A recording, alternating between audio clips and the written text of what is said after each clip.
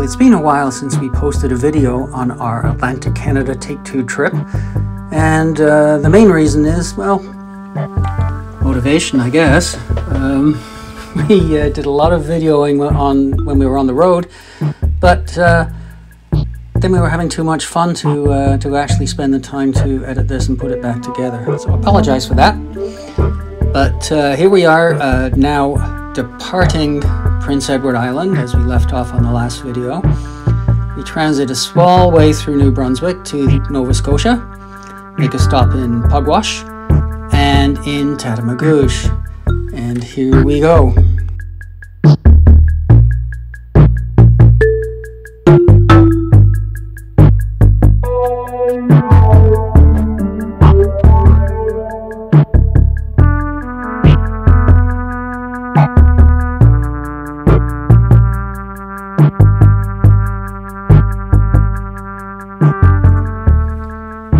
Our journey takes us along the coast of the Northumberland Strait, which separates Nova Scotia from Prince Edward Island, and we shortly arrive in the small village of Pugwash. Pugwash is a strange name, but it's well known to me because back in the 1980s, the early 1980s, I worked for the company called Canadian Salt, or Windsor Salt, and Windsor Salt has a mine just off to the right here. And I've been down that mine several times, and it was almost like coming home. However, that's not where we wanted to visit today. We wanted to actually visit the site of the Pugwash Conferences. In 1957, in this little village on the north coast of Nova Scotia, the first Pugwash Conference on Science and World Affairs was held. Its game is to bring scientific insight and reason to bear on namely the catastrophic threat posed to humanity by nuclear and other weapons of mass destruction. In 1995, co-founder Joseph Rotblat, together with the Pugwash Conference, received the Nobel Peace Prize for their efforts on nuclear disarmament.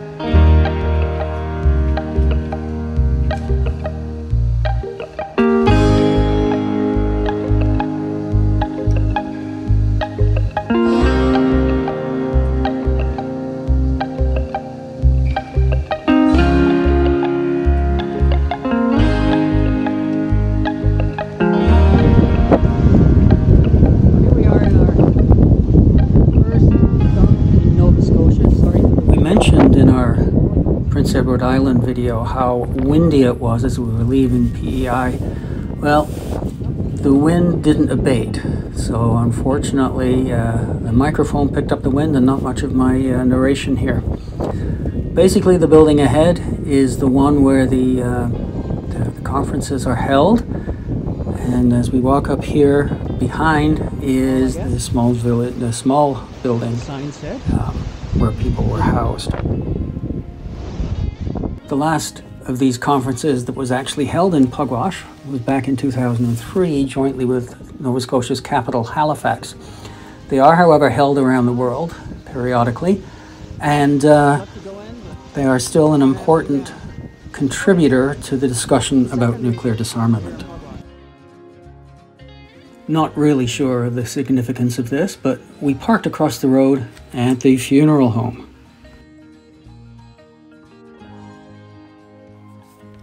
Our initial plan for the day was to head off to New Glasgow and stay in a hotel there. We did buy the camper van, so we would have the option of staying in the van or at hotels or parking somewhere in town. But as we passed through this lovely little village, we noticed there was a microbrewery and some nice looking shops, and we decided perhaps it was worth our while to explore a little bit. However, as the village was so small, by the time we had absorbed what was there and decided to stay, we had passed through and we had to turn around and come back. We parked in a parking lot behind the main street and headed off to explore. The microbrewery had some eclectic gifts and an interesting beer list, so we decided to try a flight and weren't disappointed. The microbrewery, however, did not serve food, but they directed us next door to the butcher's shop, which made sandwiches, and we also bought some delicious meat from there. But on the way through, we had noticed a sign for the Railway Inn. And as we headed back out, we thought, well, let's take a look at what this Railway Inn thing is. And as we've always enjoyed trains and historic things like related to trains, well, it was worth a try.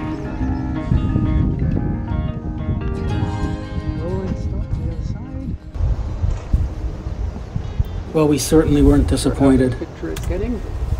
The Railway Inn is in the old train station, and it has a wonderful story about somebody who, when he was quite young, decided to buy the closed down railway station, and over the last many years has accumulated a number of very interesting rolling stock, including what was the Governor General's car at one point in time. They also have a cafe, restaurant, dining car, gift shop, and as it turned out, the old carriages are in fact their rooms of the inn. So we had to stay.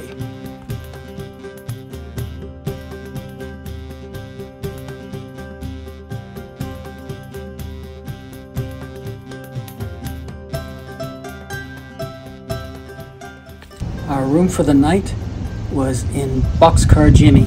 Now, a number of these rooms that they have are much more expensive, but they take up the entire carriage. Boxcar Jimmy, which was ours, was just half of a boxcar, but it was delightfully made up. Everything was fresh and clean and very bright. But interestingly, the floor itself was not at all updated, and you could see right through to the rails in parts.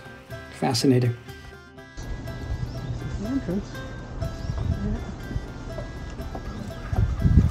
Now, of course, we couldn't resist checking out the dining car for dinner. And once again, we were far from disappointed. We had a very, very delightful time of dinner here.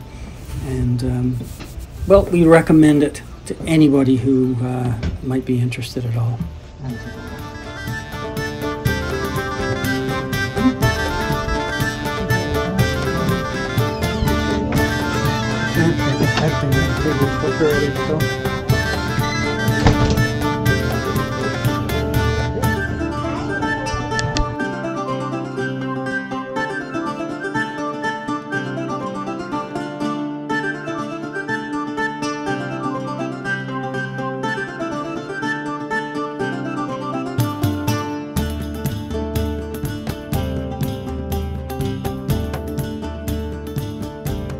Tatamagouche, we did indeed stop in New Glasgow. We stayed for 2 nights in a hotel, got caught up on laundry and a few other things before heading off to Cape Breton Island, where, when I get around to it, the next video will focus.